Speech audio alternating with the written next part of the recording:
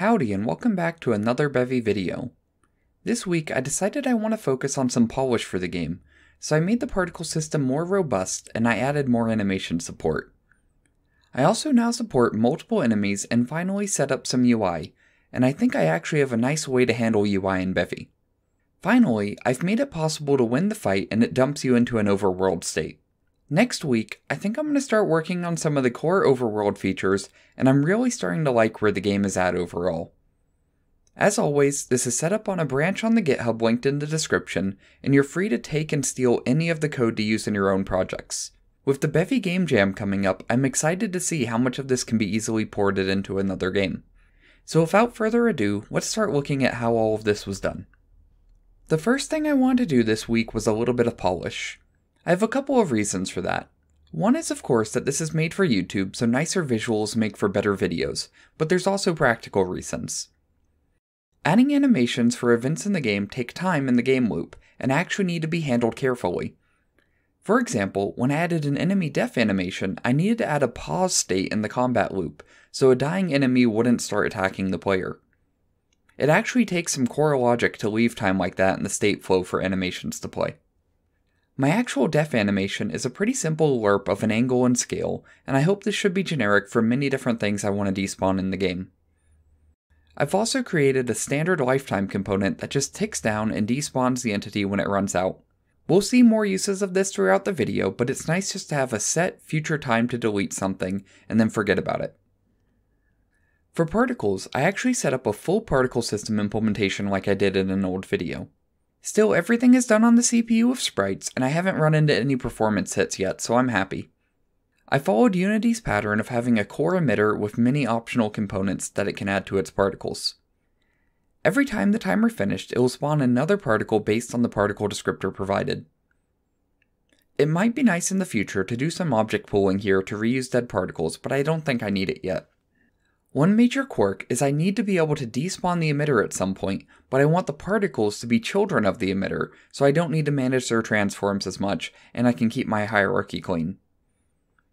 I tried a couple of different options, but I found the easiest solution was to spawn a completely separate entity that will be the parent of the particles. This entity can see when the emitter despawns and queue up its own death using the lifetime component, so that all the particles get to finish their lives before the parent despawns. This also allows me to have a moving emitter like I use for the fireball because the particle's real parent stays static. Overall, this seems to be a pretty stable and flexible system for now, and the only major limitation is that for emitters that will live a long time, the children vector of the particle parent will start to grow and leak memory, but I don't think that's a problem I can't solve when it comes up. I'll quickly tangent to answer why I'm resisting using community plugins like Bevy and Hobby for this. First off, this is a long-term project, and taking dependencies in Bevy is still kind of risky. With the short update cycle and no backwards compatibility, it means that each version of Bevy I would have to wait for every dependency to get updated, and if that person abandons their plugin, then I would have to take ownership of it myself. Worse yet, they might change the API in a way that I disagree with, and then I'd be stuck forking it and owning it anyway. For some things, like Bevy easing and the inspector, I'm comfortable that they will get updated fast and I can take ownership if I need. But for more integrated subsystems like the particles, I want to just have the implementation in-house.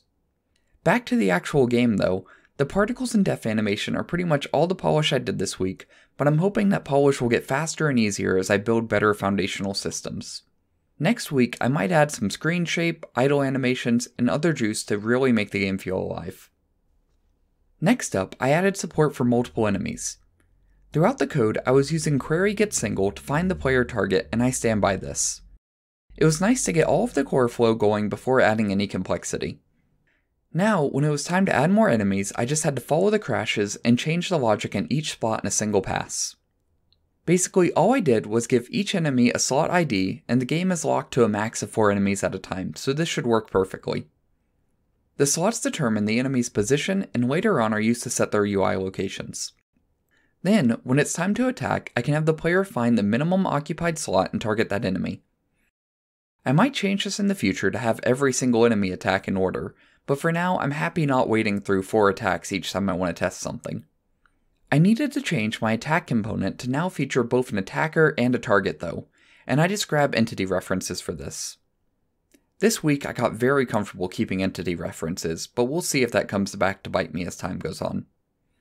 I also changed my attacking functions to not be generic, but instead just look at the attacker and defender to figure out who to damage and how. The action button timing still needs to check the game state though, to determine if it's a defending press or a critical damage press. Finally, I changed when def was detected, so now when a hit event is sent, a def check is performed, which sends a def event. I don't know if I like this chaining of events, but it seems to work for now, and it makes it easy to trigger the def animation. Overall, I think this is a solid combat flow, and I'll obviously be coming back here often to redesign and add new features, but it seems to have all the core aspects I want for now. The next major task I did this week is setting up some UI. This is actually pretty simple, but as always with Bevy UI, it's just a little bit painful to get all the values right.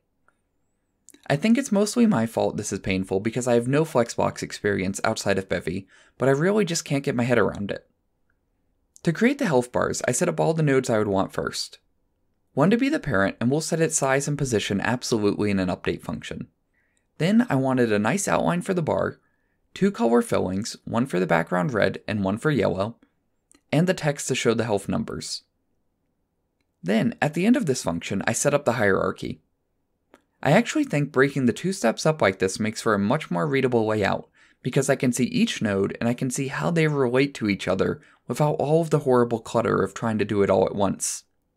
I also tagged every UI element I need to update here, and I'm keeping the components internal to the UI module, because I really shouldn't access these anywhere else. In an update function, I wanted the enemy's health bar set up in world space, so I used the nice camera helper function world to viewport to get the pixel coordinates of under each enemy. I think Bevy UI recently flipped which Y values were up, and this function feels like it was forgotten then, so I manually flipped the Y values. Now I just force the size and position to be exactly where I want the health bars, and it seems to be pretty resilient to all the crazy resizing I can do. My one major complaint is that text doesn't resize, so eventually it'll cause the UI to break and look bad, but it seems that there isn't a great workaround for this, and the font size is not resolution dependent. I also have the health bars check if the entity they are attached to still exists in the query, and if it doesn't, then they'll despawn themselves. I kinda like this pattern of entities checking if other entities are still alive and reacting to that. I've also used this pattern to do some lazy spawning for the projectile particles. I then made a nice player UI with the same pattern and a player icon. Unfortunately, it seems that Bevy still doesn't support texture atlas sprites in UI, so I just made a standalone PNG for the player icon. Overall, I think this UI looks fine, and I'm excited to try to animate some of this in the future. For the final update, I added the basic infrastructure for the battle to end, and for the player to enter the overworld. I haven't done anything special here. I just spawn in a fade effect after the particles are finished, and I'll also want to check for any other winning events like level ups to have finished playing. Then, when the screen is covered, I despawn everything combat related. Finally, now in the overworld state, I have the player movement system that just lets the player wander around in the gray void. There's not much here, but this is the main work of next week. Overall, I'm very happy with how this project is coming along, and I think it's all holding together pretty well. As always, if you have any feedback on this style of video, or the project in general, please let me know in the comments or on my Discord. As always, thank you so much to my wonderful Patreons and YouTube members, and thank you for watching.